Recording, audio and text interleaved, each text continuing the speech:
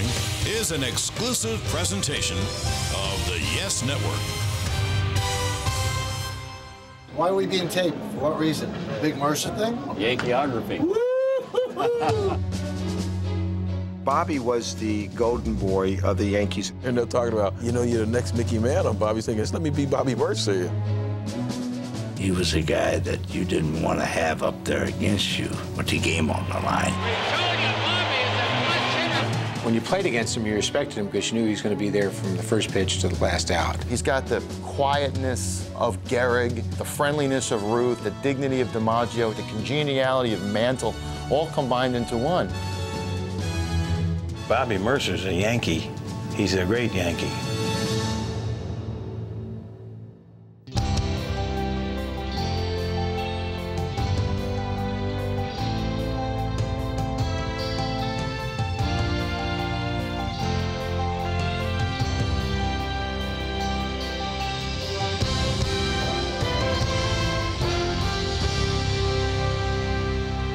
When Bobby Murcer began his first full season with the Yankees in 1969, the sports writers had a field day calling him the next Mickey Mantle. After all, both he and Mantle were from Oklahoma. They both started as shortstops. Heck, Murcer even inherited Mantle's locker. Hi, I'm John Sterling for the Yes Network, and this is Yankeeography. No question, Bobby Murcer had some pretty big shoes to fill as Mantle's heir apparent. But there was one major difference between the two. Whereas Mantle played in the World Series his rookie year, it took Murcer a full 11 years in pinstripes before he got his first and only shot to play in the Fall Classic. Welcome to the World Series for 1981. Being in a World Series at Yankee Stadium, that was a dream come true. They have a special feeling for this kid. He had deserved that great feeling when you're introduced in game one and the whole team lines up along the baselines, and what a great ovation he got that day. Number 2, Bobby Murcer. After 15 big league seasons, Bobby Murcer finally found himself on the game's grandest stage. He had been the Yankee during the lean years, during the Yankee Depression, as we have come to call it. Bobby starting his career with the Yankees and going to the Giants and the Cubs before returning to New York. I really took it as being an extreme honor to be in the postseason, but more of an honor to be in there as a New York Yankee. It was the culmination of a dream that began in Oklahoma at a very early age. I cannot even remember how young I was when I started playing, but it had to be pretty young, and I've been playing ever since. Bobby played 3 sports at Southeast High in Oklahoma City, but he didn't play the field. We knew each other as friends and started dating, and nobody thought that we would ever actually get married. When you were cheerleading, where'd you cheer for the baseball games? Over at the football stadium. So you mean you didn't cheer? Not for baseball, just for football. Sure. But while Kay was watching Bobby on the football field, there were other sets of eyes on him during baseball season, and they too saw something special. But they couldn't sign me until after I graduated from high school. That was the only stipulation. So they wanted to do it immediately. And so when I got my diploma in my hand, when the graduation ceremonies were over with, I left the high school and I came back here. And there were a group of scouts that were just lined up out in the yard. You know, they like to move fast once they are legally able to do that. One by one, they would come in and they would sit down with he and his family and talk to him about what they had to offer. Each team had a different offer, but only one team was Bobby's favorite team, and that made all the difference. The Yankees offered me $10,000 less than the Dodgers did. I thought, well, I'll just make it up in World Series money. No big deal, you know. Just 1 year before he got there, the Yankees reached the World Series for the last time in a long time, losing to the Cardinals in '64. In 1965, the Yankees have a bunch of aging veterans. Really, the only prospect the Yankees had offensively would have been Bobby Murcer.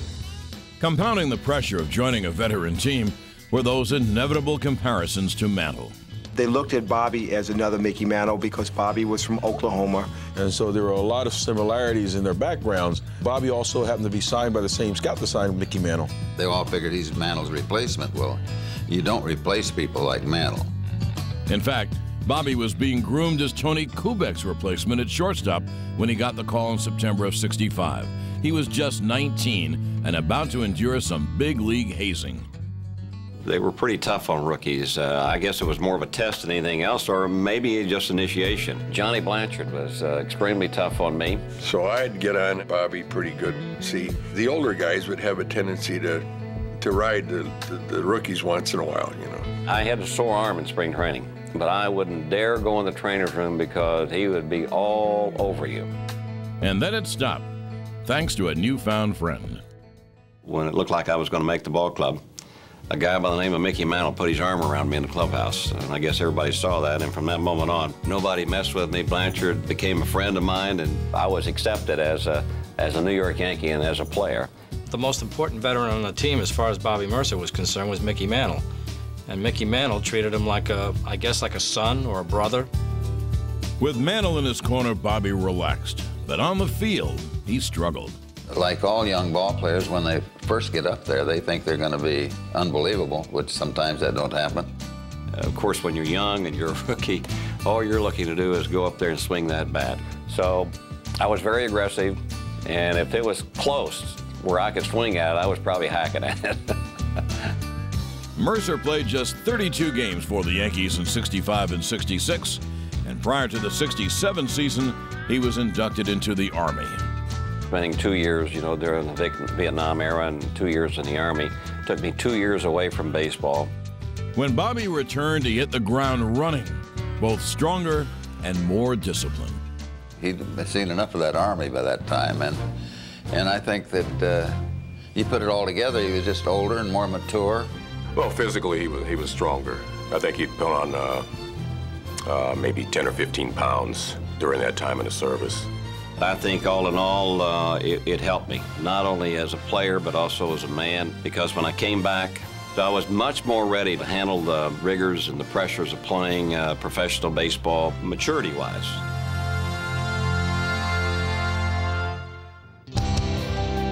The Yankees had always had the great players. I mean, going back to Ruth, you know, Ruth, Gehrig, DiMaggio, Mantle, and now Murcer's going to be the next Mantle, and he wasn't the next Mantle. Bobby Murcer had no illusions, you know, that he was going to be Mickey Mantle.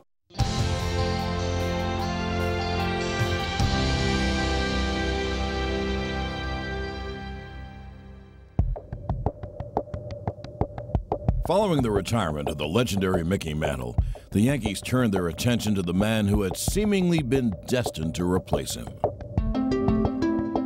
The Yankees had always had the great players. I mean, going back to Ruth, you know, Ruth, Gehrig, DiMaggio, Mantle, and now Murcer's going to be the next Mantle, when he wasn't the next Mantle. He didn't run as fast as Mantle. He didn't hit the ball as far as Mantle.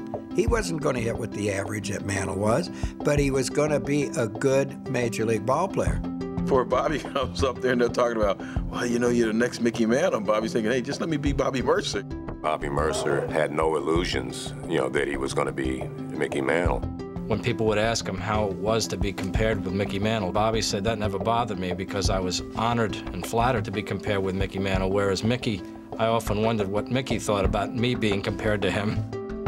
Beyond the fact that they were both from Oklahoma, Murcer and Mantle also began their pro careers as teenagers and as infield prospects.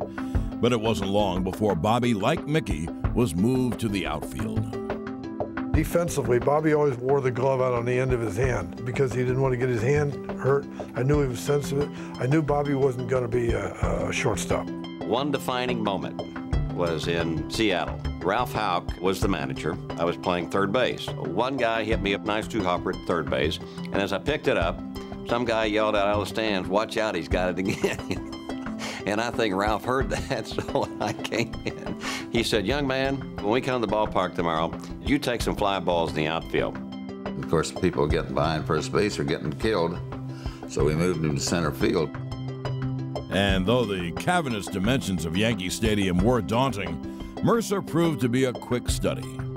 He was an outstanding center fielder. He could see the ball good off the bat, And then with his speed, he could go right to the ball. He had a gun for an arm, so it's not surprising to me that he was able to play center field the way he did. Murcer flourished in center field, but he also took a liking to right field, that is, when he was at the plate. When you're looking for somebody to fit Yankee Stadium, you would like for them to be somewhat of a natural pull hitter. You see it's 296 down the right field line, 344 in the alley, and 463 out here, and 427 out here. It doesn't take a genius to realize that you don't want to be going that way, that you'd like to be going down the right field line. The house that Ruth built was built for a left-handed hitter, and Bobby had that swing that he could reach that short fence in right field at Yankee Stadium. He was tailor-made for that ballpark. I mean, he hung over the plate and just everything inside. You know, look out, home run. That one's going to be out of here, and it is a fair ball home run. I don't think the Yankees really thought that I would become what you would qualify as a power hitter, but I did. In fact, Bobby hit 26 home runs his first full season, more than Berra, Gehrig, or Mantle their first time around. This made Murcer a fan favorite in the midst of some troubled times for the team. The Depression years of the late 60s, Bobby Murcer was the most significant player on those teams. Murcer was a good player. No, make that a very good player on a very bad team. Bobby Murcer was the one shining light, and if you were rooting for the Yankees, you were rooting for Bobby Murcer. And the fans never rooted louder than one night when Cleveland came to town in 1970. For that's when Bobby put on quite a show. It was a doubleheader, so I hit my last at bat in the first game of the doubleheader. Murcer was the highlight of the game. He homered in his last at bat in the first game. In the second game, he came up the first time against Mike Paul, hit a home run. Then he came up against Mike Paul again, hit another home run. Now he's got 3 consecutive home runs. And sure enough, he came up in the bottom of the 8th inning, and he hit his 4th consecutive home run over the course of a doubleheader. Murcer became the first Yankees player since Lou Gehrig to hit 4 straight home runs in one day. When you get into those streaks like that, you have the confidence to know that you're going to hit the ball hard. In 1971, with the burden of filling Mantle's shoes now behind him, Bobby's batting average rose 80 points to .331, second best in the American League. After about 2.5 years, you kind of, the bell goes off and you say, why am I fighting myself? Just relax and do what I'm capable of doing. And I think that's what happened to Bobby, and he settled in and became an outstanding ball player. I think it's just the maturity level beginning to set in. It just takes a little bit of time, and as your career progresses, you get better. 1970, 71, 72, he just had some great years. I mean, he's one of the feared guys in the American League. In 1972, Murcer had career highs in home runs, runs, and RBIs. He also captured his first Gold Glove. In turn, Bobby sought a raise, but first saw fit to consult the Mick. I don't know why I asked him, but I guess I felt like that since he was the $100,000 player, I should pass it by him just to ask him what he thought about it. And he said, nah, you'll never get it. He said, that was the most I ever made, but I got it. Don't ask me why, but I got it. At that time, I was the youngest $100,000 player ever in the history of the game. It was money well spent, as Bobby once again hit over 300 in 1973. Murcer wasn't Mickey Mantle, but he was darn good. He was a very productive player, and had he been surrounded by better parts, he would have been honored and celebrated as a terrific player, which he was.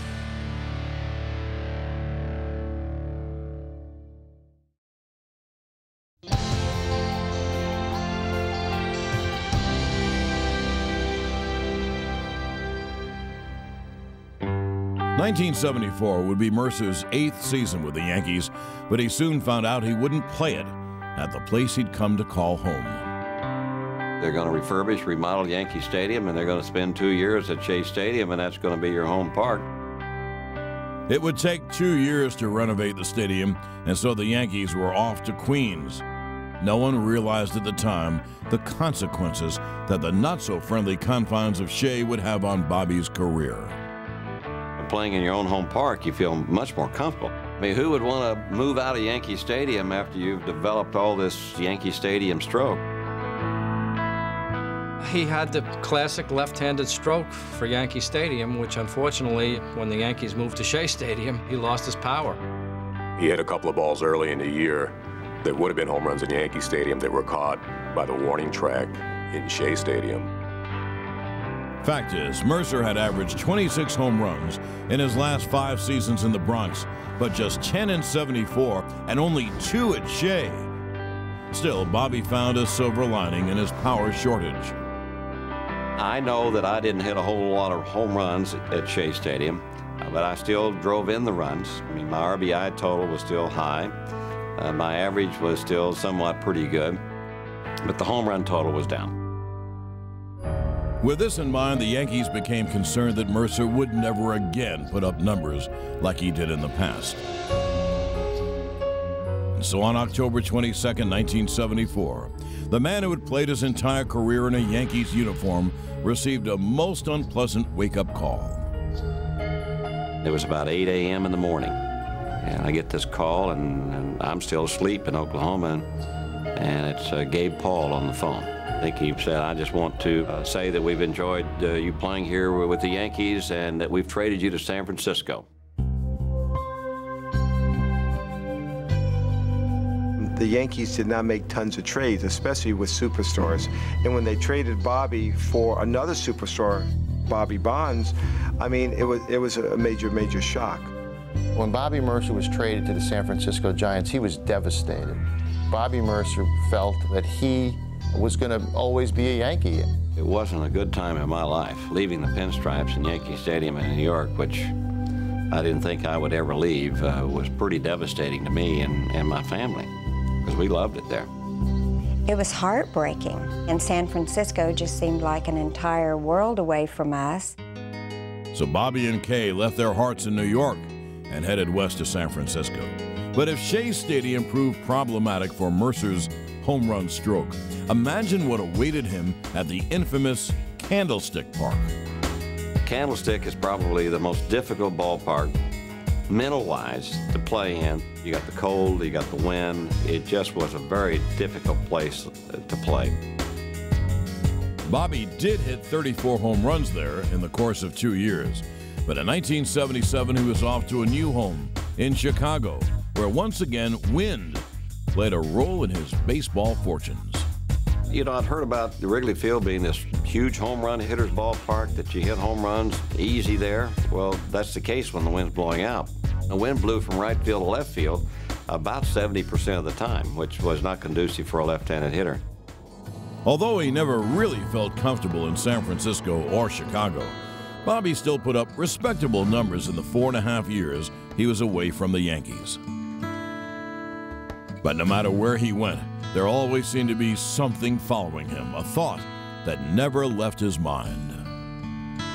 I was still devastated by leaving the Yankees and the pinstripes, and I just didn't feel in my own mind that I belonged any other place but playing for the Yankees. Coming up next on Yankeeography. The New York Yankees and sports fans everywhere suffered a great loss tonight. One day you're playing baseball, the next day you're at a funeral.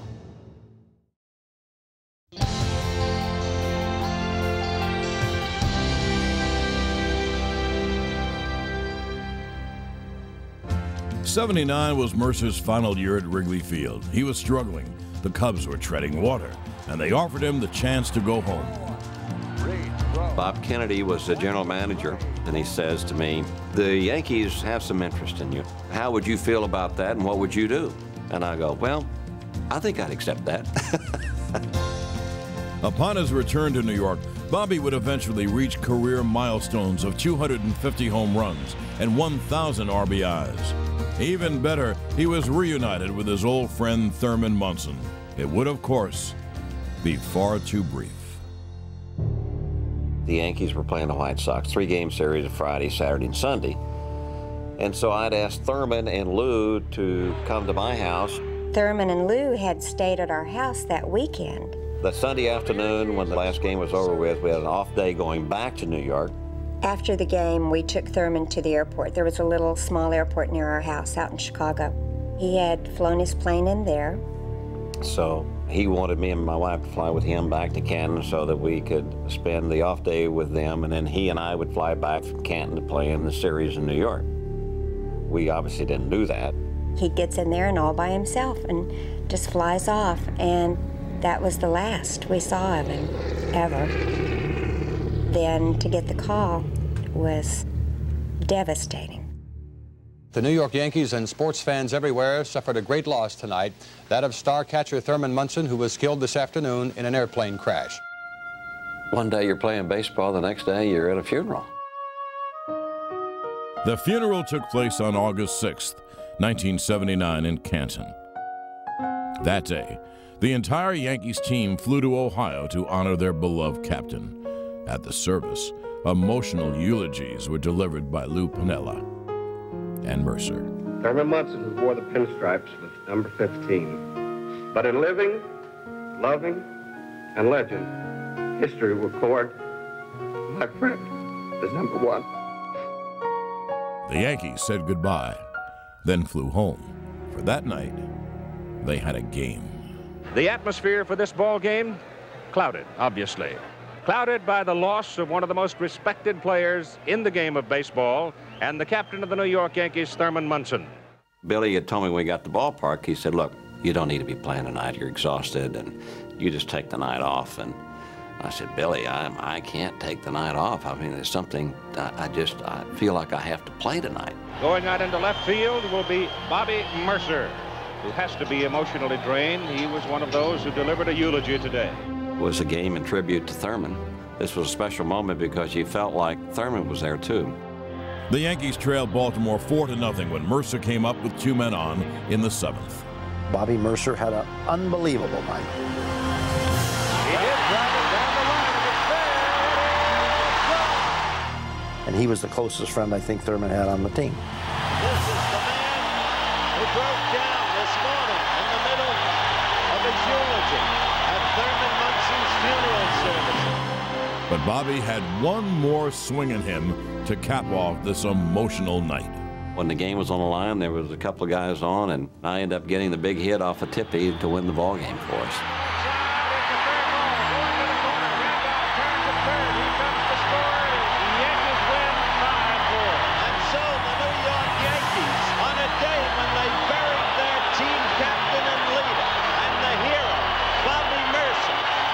It was a special night, and sometimes unordinary things happen on special nights. Was that meant to be? Maybe it was. I don't know. Munson, his leader, his friend, the man who meant so much to Bobby Murcer in the formulation of his own career. They won this game. Emotion won this game. You were so down over Thurman's passing. And then to have Bobby, one of his closest friends, win the game like that, I still get goosebumps. I do know one thing, that after the game, the bat that I used that night, I never did use anymore. In fact, I gave it to Diane Munson. Bobby Murcer came to my house and brought that bat. He wanted me to have that. This was special for me, special for Thurman, and whatever this bat produced today need to be in the Munson family, so I gave it to her.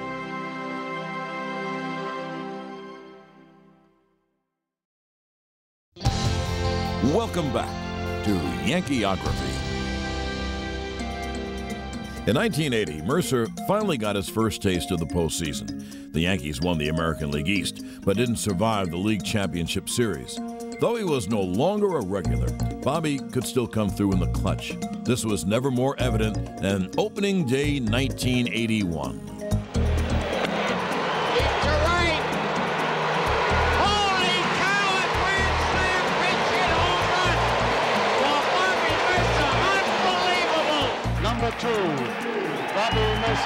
Bobby helped the Yankees win the '81 pennant, but his playing time continued to diminish the next 2 years.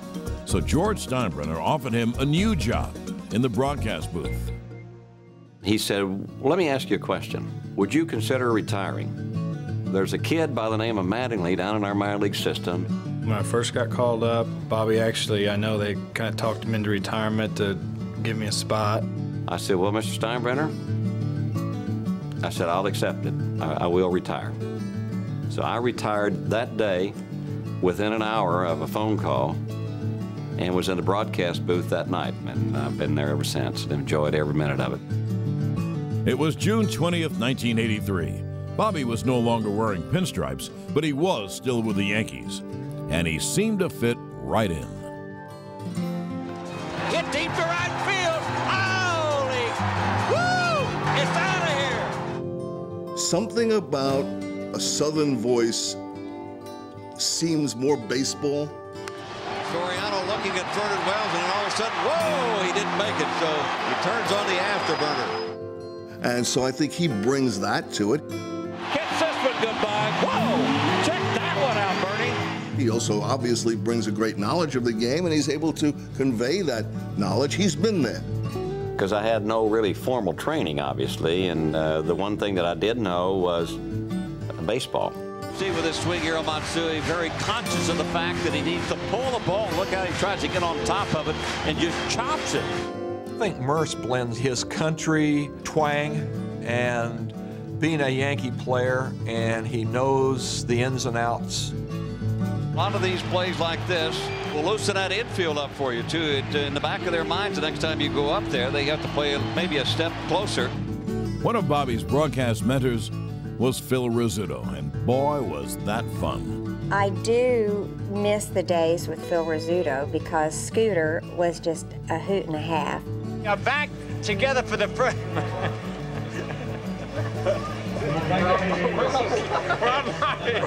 I know what you got. What? Oh, we on live. He was a little bit of a straight man when Rizzuto was up there. But I think everybody that announces with Rizzuto ends up being a little bit of the straight man. But Bobby quickly learned that Rizzuto could also be an easy target for some easy-going fun. That looks like horrible Rettenbacher. That's right. Would you eat a pie if you saw that face? And fans soon warmed to Murcer's dry sense of humor. Might ask you which stance Vanilla is using now, Bobby. What number stance is this one? Let me just take one quick look here. That looks like, yep, that's 314. 314. Then in 1986, Bobby became the assistant general manager for the Yankees. But it turned out to be just a short break from the booth.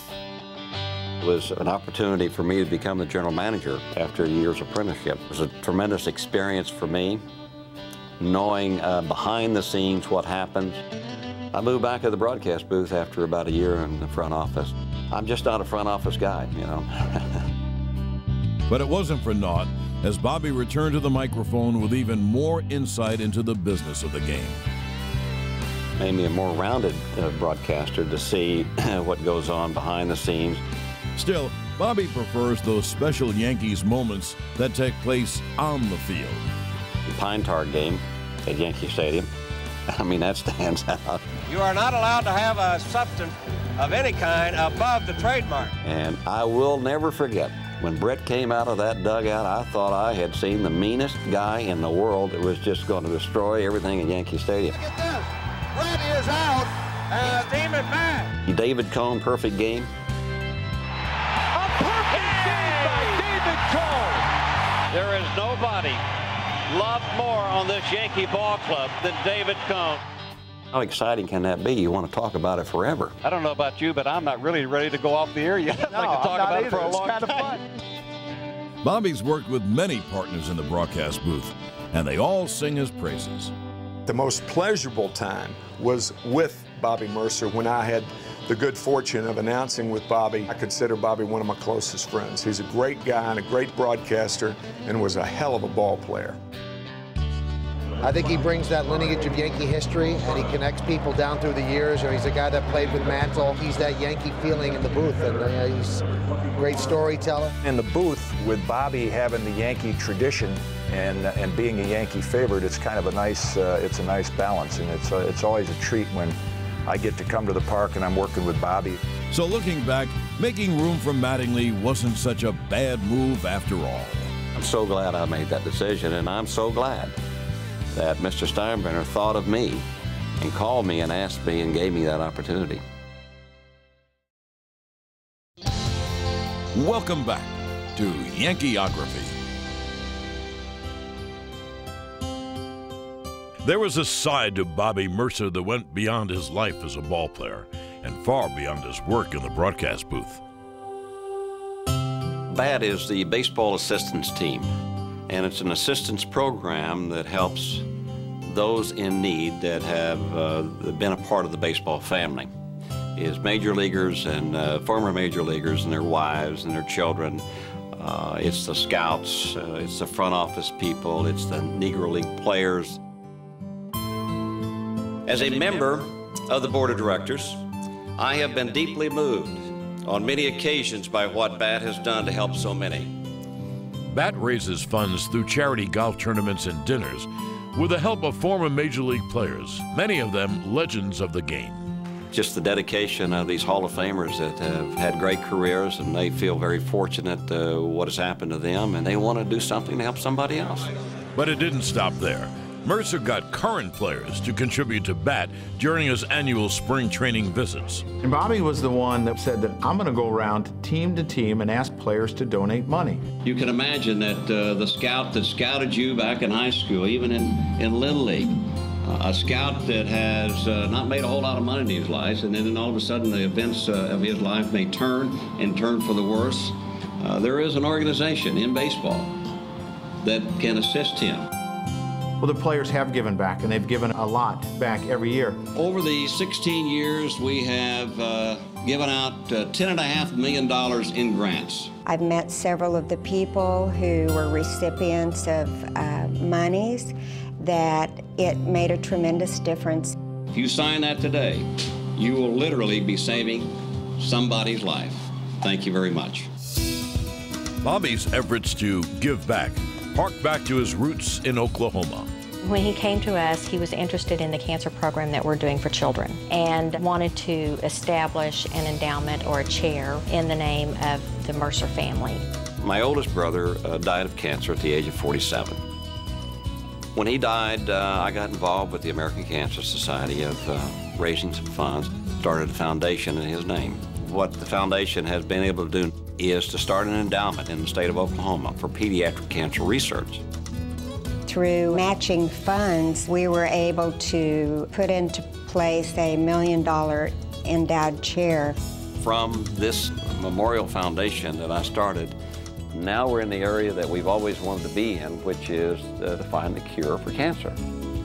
And while Murcer's foundation helped in the quest for a cure, it also catered to the needs of current cancer patients. I know in the past we have provided vehicle transportation. We've bought a bus, a small little bus that would take patients to treatment. It's been a variety of things, but mostly help one-on-one to situations of families that were in need.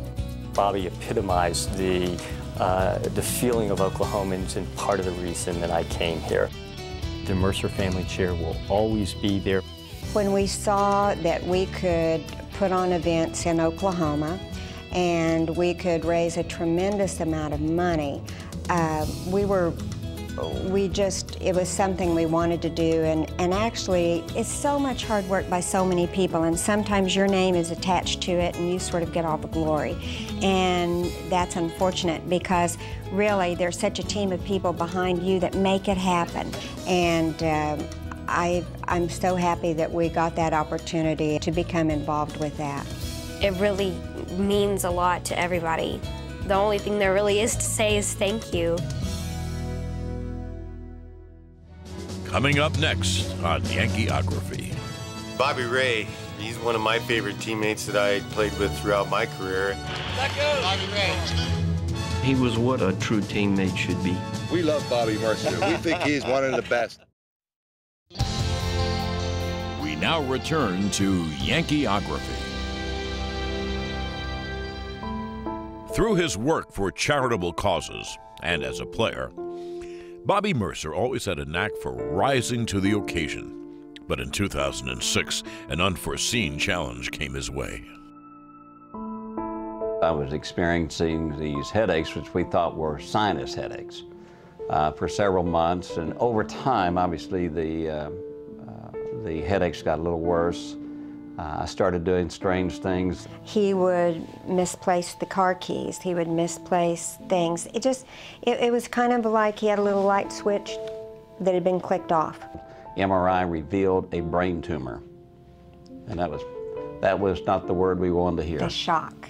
Yeah. A total surprise. That was a total surprise. That was nothing I had looked up, I had thought anything about, we hadn't investigated it, and that was the shock. I asked the doctor, I said, well, what does that mean? He said, well, it means you got the worst cancer that you can have in the brain. As the bell curve goes, they come up with 14 months to live, is basically what they were saying. But I told him, I said, well, I'm sorry, but I'm not going to be a part of that bell curve, you know. And Bobby was true to his word, refusing to let his condition keep him from the game he loved. Just 4 months after his diagnosis, there he was, in the Bronx. It is opening day at the stadium, and that brings a smile to people's face, but I think everybody is absolutely elated that Bobby Murcer is back in the booth. Bobby, it is so great to see you. How you doing? Well, I tell you what, you think it's good for everybody else. It's just great for me. People were allowed to show Bobby how much they missed him and how much they loved him and how much they were behind him in his fight. I did a couple of innings there with the guys, and it just felt like that's the way it was supposed to be. Who can miss opening day, Yankee Stadium? My goodness gracious. It's a day in our life that we'll never forget. You can know that I'm anxiously waiting to get back into the Yes booth to do my full schedule this year. He was going to come back to Yankee Stadium a few more times. He was going to get back to the booth a few more times. Hi everybody, I'm Ken Singleton along with Joe Girardi, and a big welcome back to Bobby Murcer. Obviously this is a very special day for me, special night, to be back with the Yankees, calling the Yankee games on the Yes Network. And you know, when he did, it was like there was never anything wrong. Derek Jeter hits it hard and lines the first pitch into center field to extend his hitting streak to 18 games. It was just an amazing grace that he carried himself with, the way he attacked that disease and never wanted people to feel sorry for him. Well, I'll tell you what, this is a time that A-Rod trusts his hands. It is a blessing to be with the Yankee organization once again and the Yes Network. I mean, I savor those days and I savor those minutes and those moments and just, you know, being here right now. That's who he was. Bobby was a gamer. It was just a real pleasure to be around him. Whether I live to be, 80 or whatever it is, or whether I live to be 62 or whatever, I'm satisfied with that, and I just consider every day a blessing.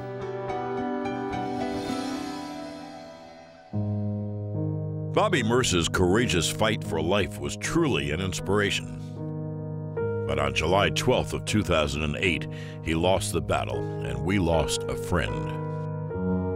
We ask that you please rise for a moment of silent prayer as we remember former Yankees player and broadcaster Bobby Murcer, who passed away on Saturday at the age of 62.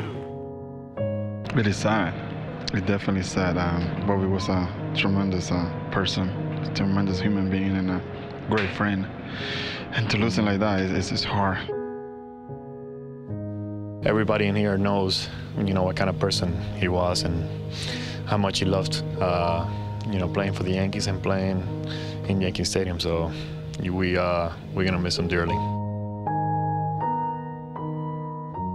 I was a kid and I used to watch Bobby Murcer, and he was one of my heroes as a kid. How difficult is this right now, Joe? It's extremely difficult, because we loved him so much.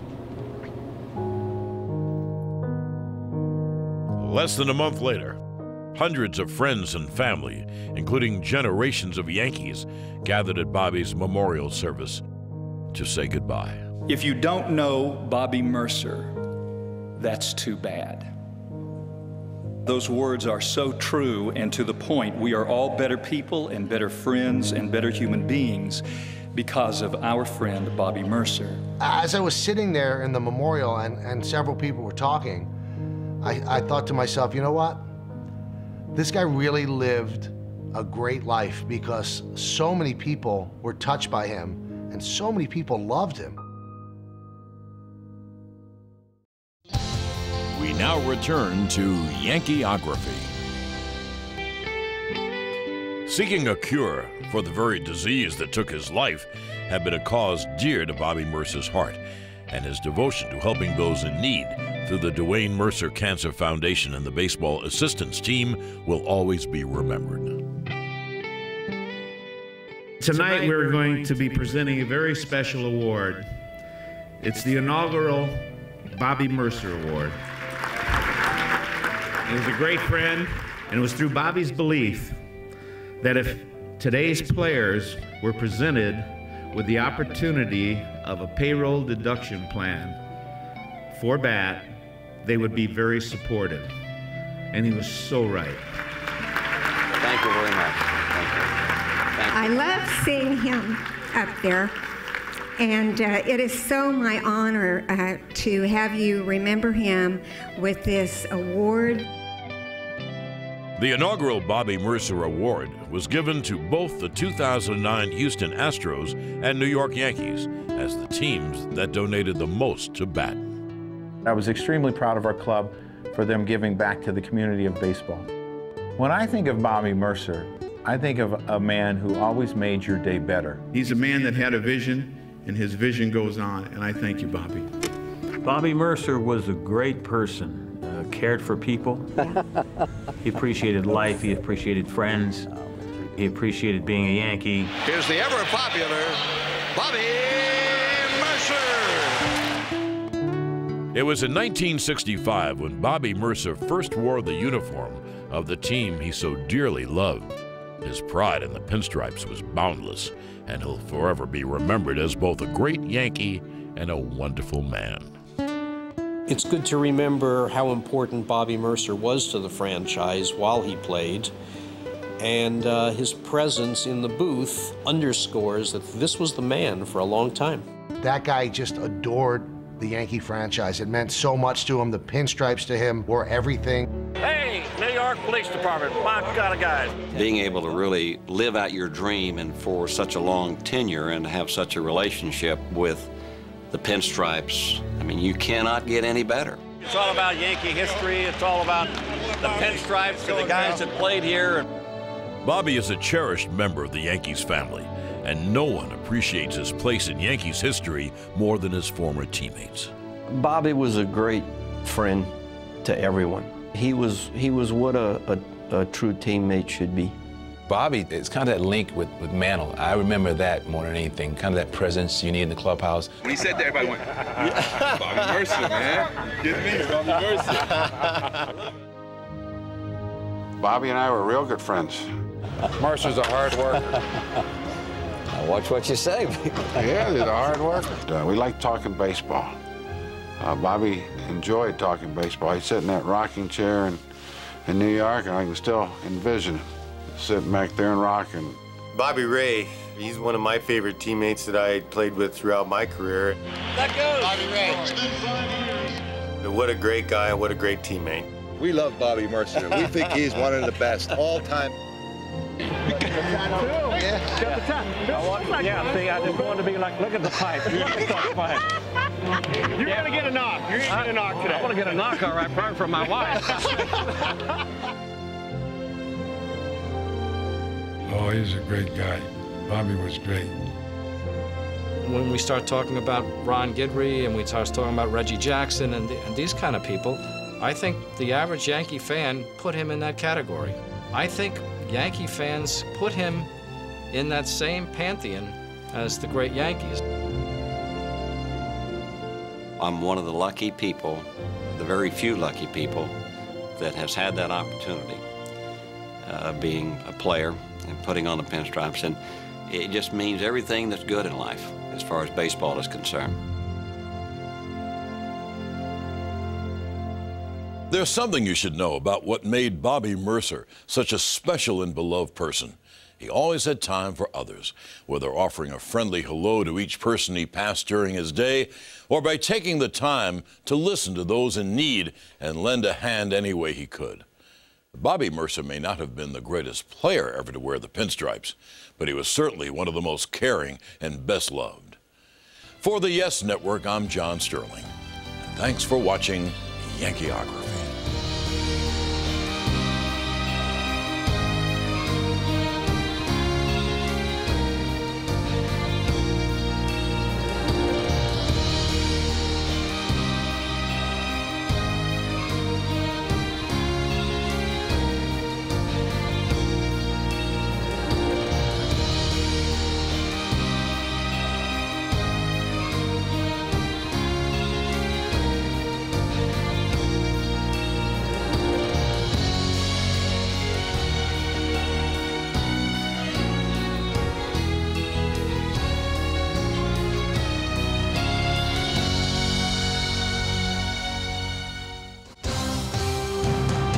The proceeding has been an exclusive presentation of the Yes Network.